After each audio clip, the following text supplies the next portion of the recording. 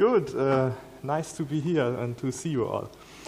Theological research is firmly linked to the founding myth of the digital humanities. The Index Thomisticus by the Jesuit priest Roberto Busa, which began in 1946, is often cited as the starting point of the digital humanities, even though there is, for example, Josephine Miles, a scholar of English poetry, who worked on a concordance to the poetry of John Dryden using punched cards and early computers. That was published in 1957, whereas the first volumes of the Index Thomisticus appeared in 1974.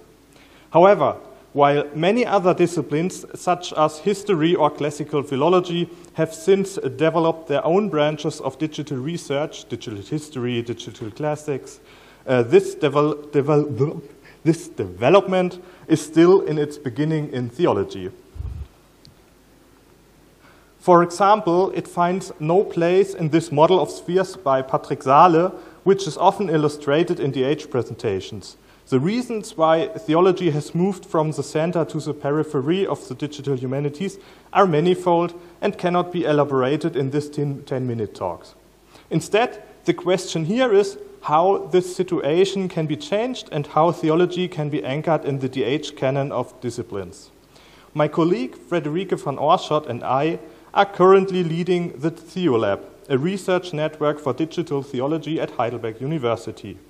In this context, we don't want to reflect on the phenomenon of digitalization or to think about digital ethics, as is usually the case in the theological research landscape, but rather to focus on classical theological research, but with digital methods and tools, and thus bring theology together with the digital humanities.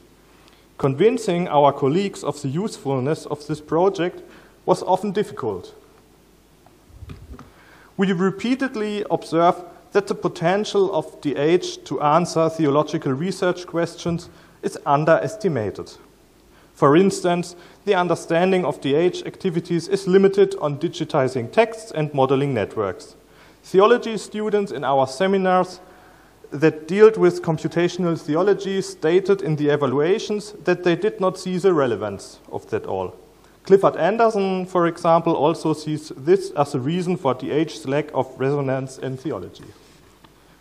From this, we concluded that it was especially important to convince the old guards, the professors, of the value of DH, since they had to apply DH in order to communicate its relevance to students. But DH were not only seen as useless, but also as problematic. Great reservations still prevail against computational practices. Digital humanists would want to replace established research practices, but would not provide new insights, and so on. In this place, I certainly do not need to elaborate on what can be read in similar form in Stanley Fish, Nunn Said Da, and many others. Finally, there are the technical hurdles to consider. Gregory Crane, to cite just one example among many, said in a German language interview when asked whether humanities scholars could ever apply modern algorithms themselves, "From my point of view, we have to. If we want to do the best research, which should always be our aim, we need the best algorithms. We need to develop them ourselves because we don't just need old algorithms that are already made and meant for other applications. That's why we need to learn to program." As a result, many humanities scholars don't even bother with digital humanities because, according to them, it takes too much time. So for us, there were several factors to consider.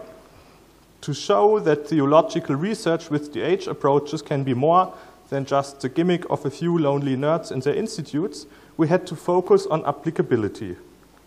To achieve this, we need to start from specific use cases. So we wanted to find a way to show that the research practices, methods, and tools of the digital humanities can be made fruitful for concrete questions of theological research. At the same time, we wanted to make this as accessible as possible, which is why the creation of a glossary to explain technical terms is essential. Various examples of an efficient glossary are already available in the DH community. The most recent one, as far as I know, is currently in a public peer review process, a working paper of the DHD Working Group Theory in the Zeitschrift für digitale Geisteswissenschaften. However, there may be several, but new ones must always be created, tailored precisely to the target group and the material presented. Defining the digital humanities is a subject of endless controversy, and I will skip the 100th quote from Matthew Kirschenbaum here. This may be due in part to the fact that this field with its applications and methods is enormously diverse. However, DH shares this characteristic with theology. Here too, interdisciplinarity is present in a wide range. And just as, let's say, poimenics sets pastoral care in care studies can only be inadequately explored with exegetical methods of biblical hermeneutics, not every area of the digital humanities is suitable for every theological discipline. Therefore, we did not want to speak of the digital humanities and the theology, but to work out in a discipline-specific approach which DH applications could be particularly fruitful for which theological discipline and which combinations seem rather unsuitable. We were interested not only in the adaptation of methods and tools, but also in the use of collaborative research practices as often performed in the DH. However, this is usually very unfamiliar to theological researchers and requires a lengthy justification. Through a discursive process, we hope to achieve all the more quality. It is not enough to pour one's own thoughts into a paper, but all participants are encouraged to deal with the papers of the others and to assert their position in workshops. All these aspects finally led us to the conception of the compendium Computational Theology. According to applicability, the aim of this project is to provide an introduction to the methods and approaches of DH, tailored to theological research perspectives. In the first volume, authors of the DH community present an introduction to their research practices and introduce an object of analysis, a method or a distribution practice with use cases, potentials, and limitations. The authors of the second volume will receive these contributions in advance with the task of exploring the potentials for their respective theological disciplines. In a workshop, the chapters are discussed and reflected upon together. The results are then published in the second volume. After the second volume has been published, all authors of both volumes meet again at the final conference. The authors of the first volume now have the opportunity to review the results of volume 2 and to refine their articles for a second edition, for example, if they feel that certain potentials have not been recognized. In order to be received as widely as possible, the volumes will be published by Heidelberg University Press in open access as a print in German, but online bilingually in German and English. The two-volume compendium is rounded off by contributions on epistemological implications. Such a project depends deeply on dialogue. The challenge here is to find a common language. This already starts with the title. Digital theology, an expression that seems plausible from DH's point of view in analogy to digital history and so on, is a collective term that was already used by Johanna Haberer in 2015 and can be applied much more extensively. Here, questions about the possibility of digital communion can be dealt with, as well as the sense and nonsense of blessing robots or the formulation of digital ethics. Theology with digital means plays only a minor role. In order to separate ourselves from this, we chose the term computational theology and saw in this an analogy to the rise of computational humanities, which wanted to distinguish themselves from the big tent of the DH in order to bring technical aspects to the fore. However, this term also has its downsides. Sarah Lang has made clear that the term computational humanities can also spread a form of toxic masculinity, so that the choice of this term could cause irritation on the part of the DH community.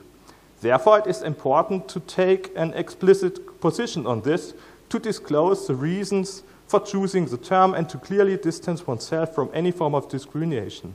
Interdisciplinarity is above all a great communicative challenge, but if it's accepted, it is possible to convince the old guards and to establish the age in a discipline as a kind of revolution through collaboration.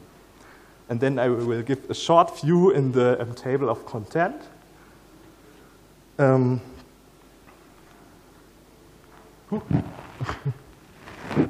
this would be volume 1 about deals with different DH media, exemplarily the forms of digital text analysis, practices of dissemination, as well as selected cross-cutting issues.